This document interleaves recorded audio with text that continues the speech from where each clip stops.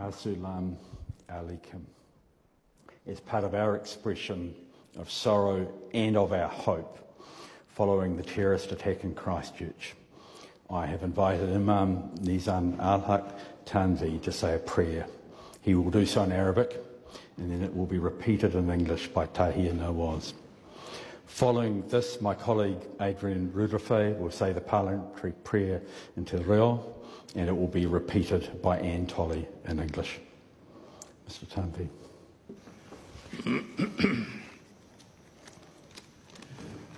أعوذ بالله من الشيطان الرجيم بسم الله الرحمن الرحيم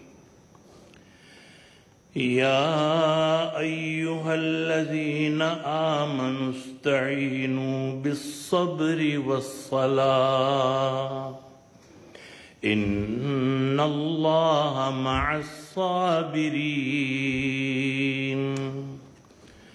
ولا تقولوا لمن يقتل في سبيل الله أموات بل أحياء ولكن لا تشعرون ولنبلونكم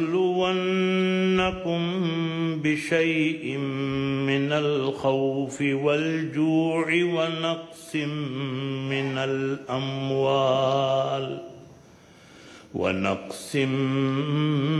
الأموال والأنفس والثمرات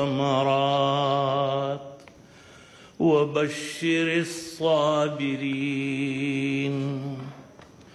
الذين إذا أصابتهم مصيبة قالوا إنا لله وإنا إليه راجعون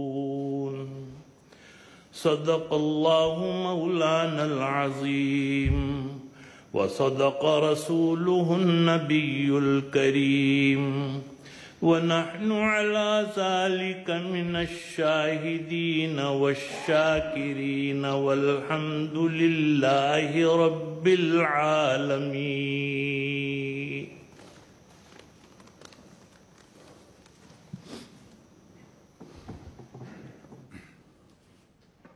These verses are called the verses of patience, which provide comfort and reassurance. Here is the translation of these verses. O all who believe, ask for help with patience and prayers. Verily, God is with people who are patient.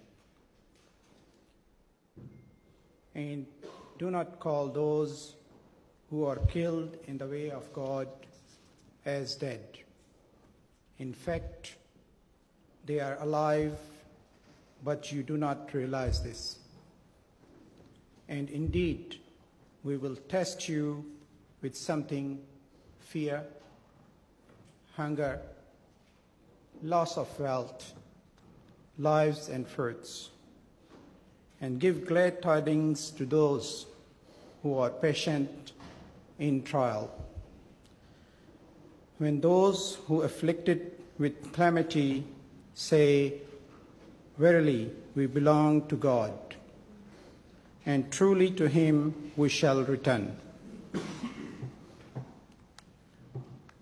O Lord,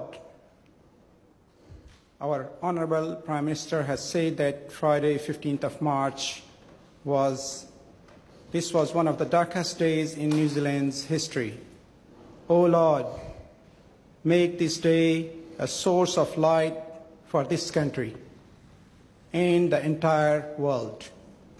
The light which unites us all as one family. O Lord, our Prime Minister, the Deputy Prime Minister, the Governor General, Speaker of the House, many other MPs, the police, mayors of Wellington, Christchurch and other cities, medical staff in Christchurch, other organizations and religious groups, and all New Zealanders have dedicated their time and effort to help and support us. O Lord, I ask you to help and bless them all and reward them accordingly. O Lord, we ask you to accept those who lost their lives as martyrs and give them the highest position in paradise.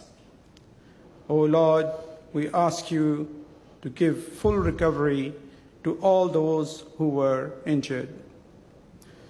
O Lord, we ask you to grant patience and hope to all the family members affected by this tragedy. O Lord, we ask you to protect New Zealand and the whole world from such calamities. Amen. Amen.